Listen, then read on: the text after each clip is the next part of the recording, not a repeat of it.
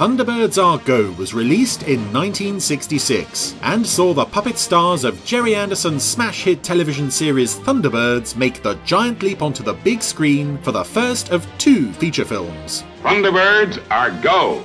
Written by the Andersons themselves and directed by David Lane, the film follows the Tracy family of international rescue as they provide security for the launch of Zero-X, a mammoth spacecraft that will carry mankind to Mars for the very first time.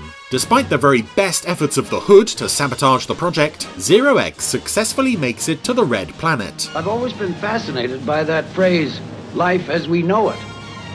I have a feeling that we may encounter life as we don't know it. Where the crew encounters alien life in the form of the deadly rock snakes. 6 weeks later, disaster strikes again as Zero-X re-enters Earth's atmosphere, and international rescue must once more spring into action as they race to rescue the crew before the ship crash lands. They have an escape unit failure.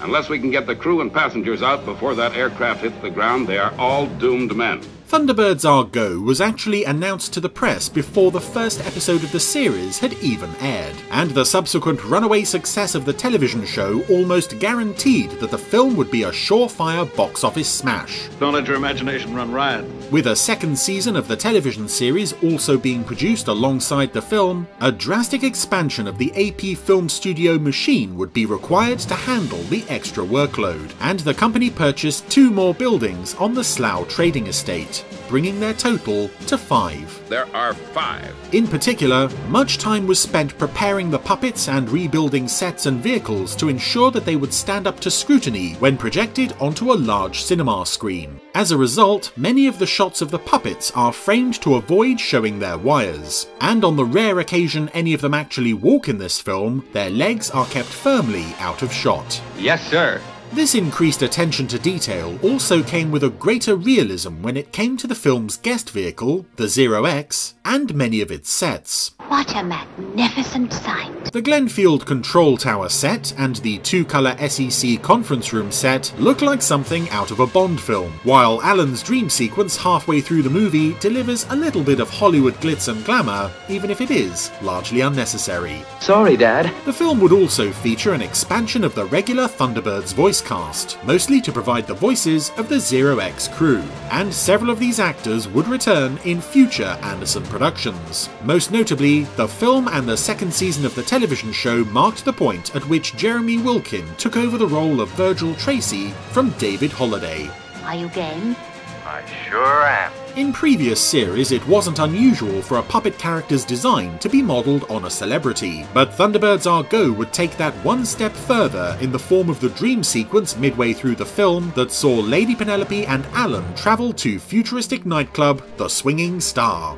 There they would encounter the film's real-life guest stars, None other than Cliff Richard Jr. and the Shadows Jr. What a terrific group. Yes, they always play at the Swinging Star.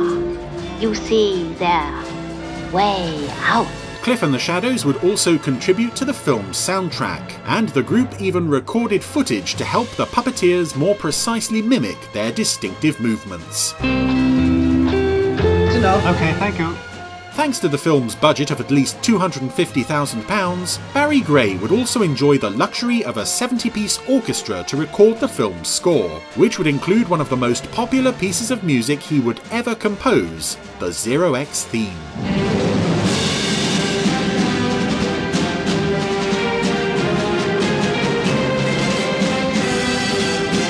Since the departure of Arthur Provis, whose surname had provided the P in AP Films, the company's original name had seemed more and more like a holdover from a bygone age, and now it was time to find a name that better reflected their output. This is a tough one. Although the film would be released through United Artists, it would also be the first Anderson production to open with the iconic Century 21 sting that would remain in use until the end of UFO. Now, on the big screen, in Technicolor and Techniscope, a brand new adventure that takes you where you've never been before. Thunderbirds Are Go! By the time Thunderbirds Are Go finally hit the big screen, the television series that spawned it had already been cancelled after a second season of just 6 episodes. There was no violence, he just held me at gunpoint, tied me up and locked me in the missile store. After failing to secure a US network deal, Lou Grade felt that it would be easier to sell a brand new show than further episodes of an existing one, and Thunderbirds on television came to an end. I don't think there's much point in looking for survivors, Parker. No, milady. However, the Century 21 team was still hopeful that this might not be as ominous as it first appeared. And when Thunderbirds Are Go was premiered at London's Pavilion Cinema on December 12, 1966, it seemed certain that they had a box office sensation on their hands. Gee. Have some more champagne. Perhaps Thunderbirds wasn't dead after all. Perhaps the new film would just be the first in a long line of successful Thunderbirds movies that could even rival the James Bond franchise. What goes on around here? Have you all gone crazy? The film's failure took everyone by surprise, even United Artists, who would soon take the unprecedented step of inviting Century 21 to begin work on a sequel, Thunderbirds 6. But that's another story. I can't possibly make it. Don't tell me.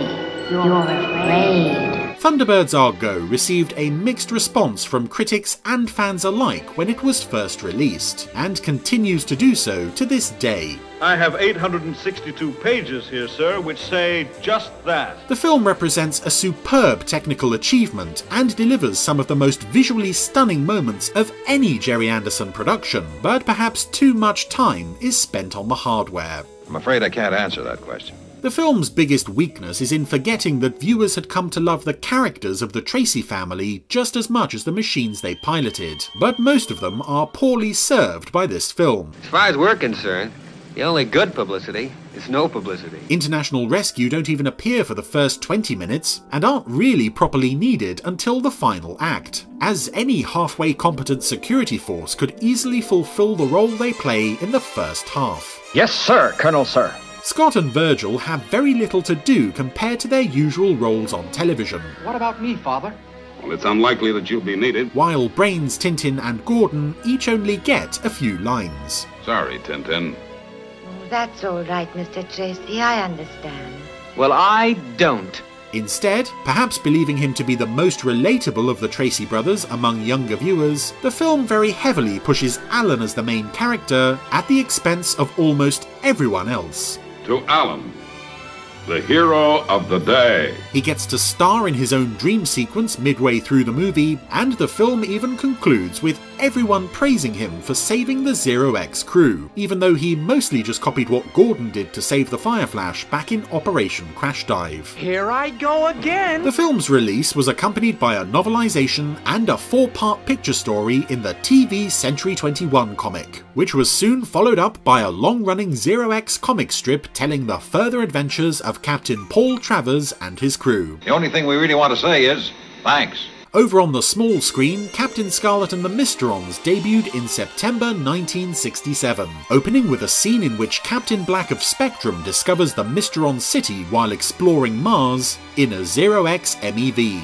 This would be a rare attempt by Century 21 to cross an element of one Anderson series over into another, although such crossovers frequently occurred in the pages of TV 21. Since the Zero X mission to Mars, there have been a number of peculiar happenings. But ironically, Zero X itself rather hinders the idea of a shared continuity between the television shows. Because if all the Supermarionation series are taking place in the same universe, then how come the human race of Fireball XL5 has established bases and space stations throughout the universe, but never thought to go to Mars until this film? We're missing something. I know we're missing something. Thunderbirds Are Go represented something of a turning point in Gerry Anderson's career. Following the film's failure and the cancellation of the Thunderbirds television series, his Supermarionation empire would struggle to maintain cohesion without another smash hit to sustain it, and ultimately disintegrated in 1969. As a film in its own right though, Thunderbirds Are Go can perhaps be best described as a flawed gem. What the heck are you talking about? Its achievements are still hugely impressive more than 50 years after its release, and it remains a marvellous showcase for the work of the many talented people who made it. And may I add my thanks and congratulations too. Despite its flaws, the film remains a triumph for Anderson and his team, and for many fans, Thunderbirds Are Go represents the very pinnacle of the golden age of Supermarionation. FAP?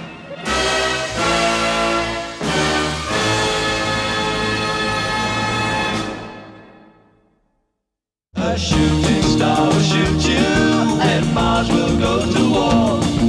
The man in the moon will jump on you if you don't love me no more.